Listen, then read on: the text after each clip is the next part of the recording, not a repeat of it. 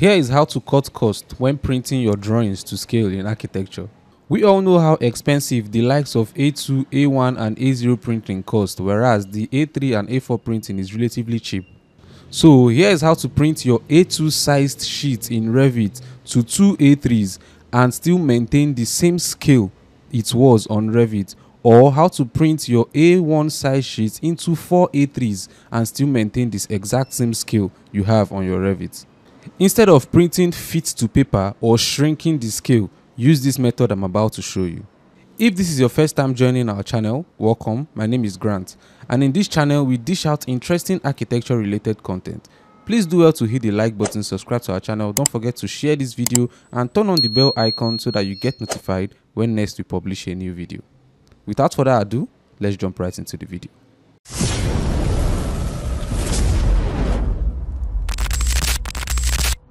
Okay, welcome back. So we are going to be starting with the A2 paper before we move into the A1 paper. Now, for you to be able to split A2 papers into two A3 papers and still maintain your original scale without tampering with the scale, this is what you need to do. Now, for us to do that, we need to first of all change this paper size to A2 paper. Now, we need to double click on this paper, this sheet. Then it opens the sheet tab. Now we already know the size of an A2 paper. The size of an A2 paper is 594 by 420. So we need to dimension this and make sure we have 594 by 420 because this is an A3 paper. So we are having 420 by 297, which is the exact size for an A3 paper. So we need to edit this and make this 420. Okay, then we edit the width and make it 594. Okay, now that we have this, we now adjust this back to adjust our borderline back to the normal size it was.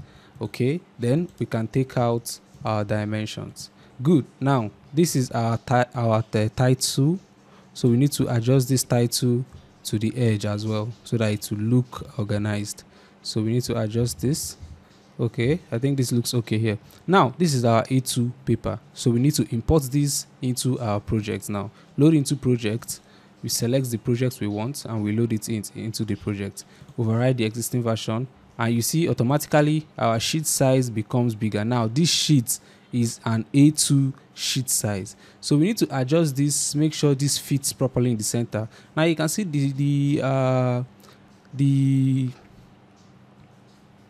Now you can see the size plan is fitting in the center of the sheet. So we just need to increase the scale to make sure it balances properly in the sheet. So let's change this to, let's say 200 and let's see what we got. Okay, 200. Okay, yes, I think this is good. This is good enough. So 200 works. So now for us to print this to scale in two different A3 papers so that we can print it so our printing will be cheaper and not too expensive, all we need to do is to click on Ctrl P for our print. Then it brings up this print tab, so we click on setup. Now we understand that we are printing on A3 paper. If you want to print on A2 paper, you don't need to go through this whole hectic process. All you just need to do is to look for A2 here and you select A2. But printing on A2 is going to be expensive, so that's why I'm just giving you this option in case you want to share them. Now you select your A3 paper because that's what you want to print on, to A3. Then you click on zoom. Once you click on zoom, this automatically comes down here. Then you make sure this is on portrait and not landscape because you are printing an A2 sheet on A3 paper now, so you want to make sure it is a portrait mode because two portrait A3 papers makes one landscape A2 paper. So we're going to change this to portrait, then leave this at 0, leave this at 0, and you click on OK. You click on yes, current view. We want to print only the current view, and you click on OK. So it takes you to where you select where you want the folder to be saved, and let's just call this one. Okay, let's call this one and you click on save.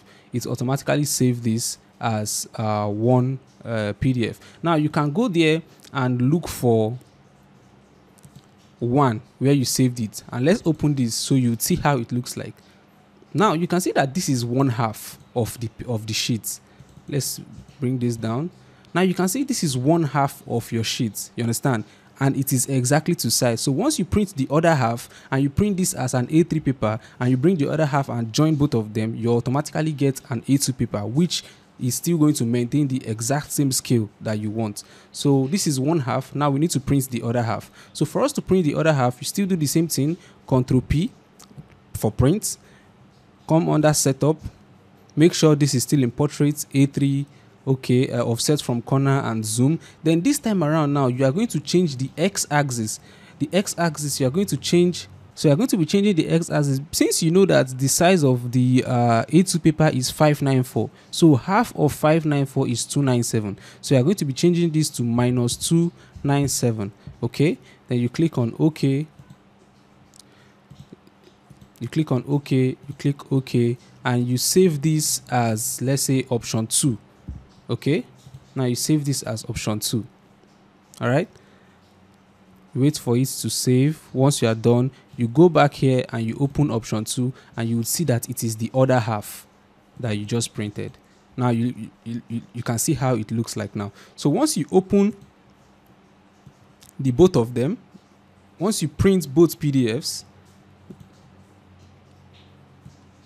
you can see this is for the first half, this is for the second half. This is for the first half, this is for the second half. You can see how it looks. So this is, once you print this, you automatically have an A2 paper size without spending much money printing A2 directly. You just have to split it into 2 A3s and you get the same scale size. So this is for A2.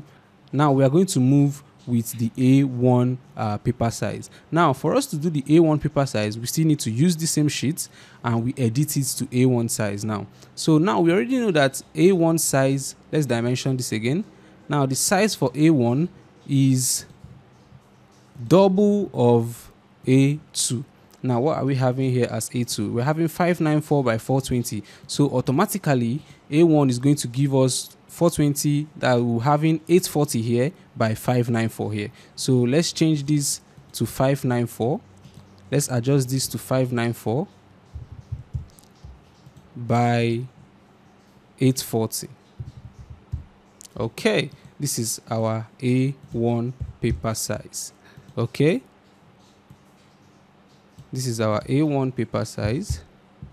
All right, so we delete the dimensions. We don't really need the dimensions. Then this our text, our title box, we move it to the edge as usual. Okay, I think this is good here. Now this is our A1 paper size. We load it into the project. We click on OK and it automatically loads into the project. Now you see how big it is. Good, this is A1. Now for us to print A1 into 4 A3 papers. Now why do I say 4 A3 papers? Because if you are printing like this, just this section, this is an A2 paper. This other section is another A2 paper. But now we are going to print it like this: A3, A3, A3, A3. So 4 A3 papers makes an A1 paper. So we're going to increase this scale first of all.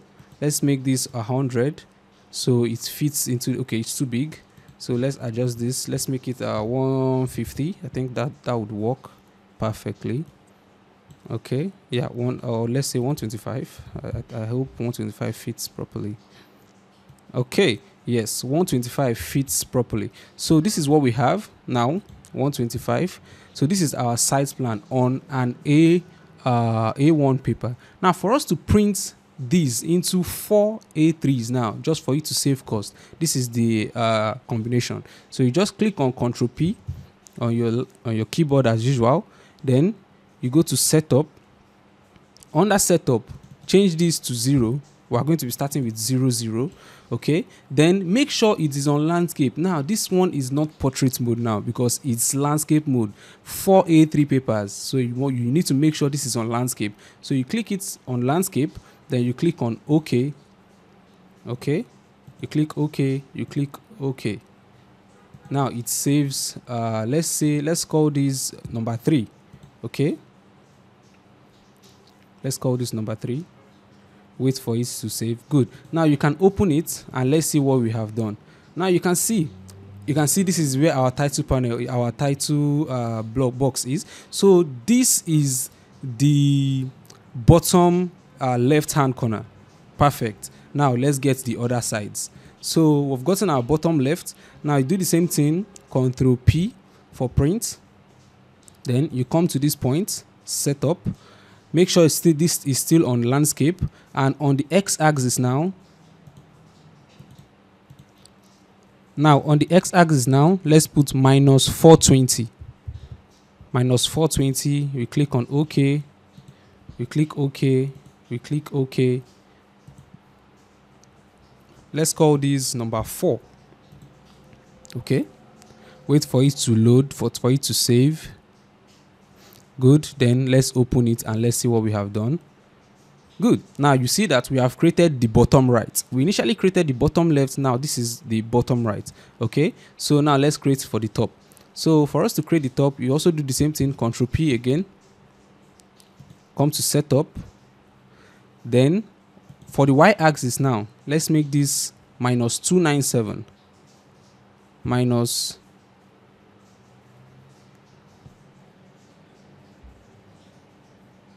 297. Okay. Okay. Okay. All right, let's make this 5. Let's make this 5. Okay. All right, now it has successfully saved. Let's open 5. Let's see what we have created. Good. Now you can see this angle here. This is the top. So you can see we have created the top right corner. Now we need to create the top left corner. Do the same thing. Control P. Print.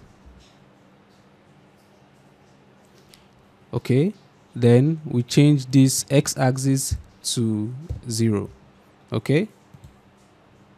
Cancel. Okay. Okay. All right, now let's make these 6. Save.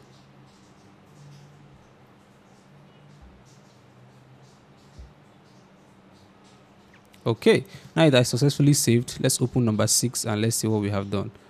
Good. Now you can see this title block here. You can see this is the top left hand corner. So you can see, let me zoom, maximize this.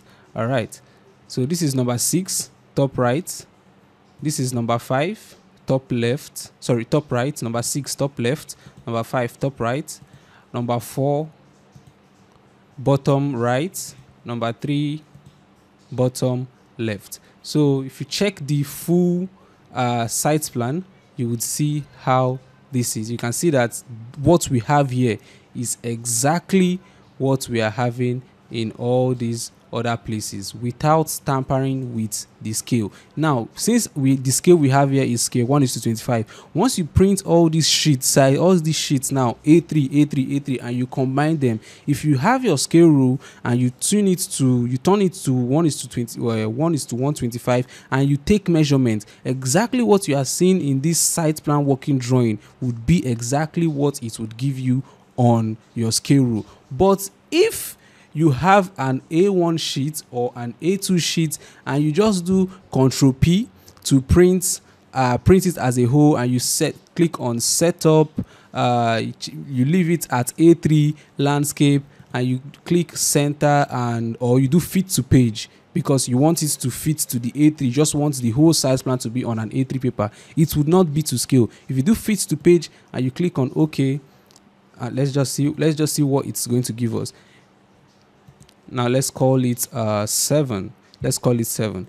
Now it's going to make the site plan, the full site plan, fit to an A3 paper. So it's like it is shrinking the site plan. If you use the scale that you have on the site plan, which is scale 1:125, and you turn your use the scale rule to measure it, you would not get exactly what you are seeing on the site plan. Now you can see. Okay, good. Now you can see this is fit to page. You can see the full size plan on an A3 paper. but this would not give you the exact scale if you measure it with a scale rule. So I feel if you want to do this, if you just want to have a view, if you are not using this anywhere, you just want to have a view of how the site plan is printed and you don't really care about the scale, you can go for this. But if you care about the scale, probably you want to print them out so you can trace and you want to still maintain your scale, I'll rather advise you use this method of printing it half, half, half, half. Or better still, if you have the money to print A2 directly or A1 directly, because they are quite expensive, if you have the money to do that, I advise you even do that, because that would be the best option for you. But if you don't have the money to do that and you want to minimize cost, you can go with this method. So that's all for today's tutorial video. If you found this video helpful or interesting, do well to hit the like button, subscribe to our channel, don't forget to turn on the bell icon so that you get notified when next we publish a new video, and lastly, share this video to your colleagues, because I am very, very sure that this will be a helpful video for them and they would really, really appreciate this. See you guys on the next video. Bye.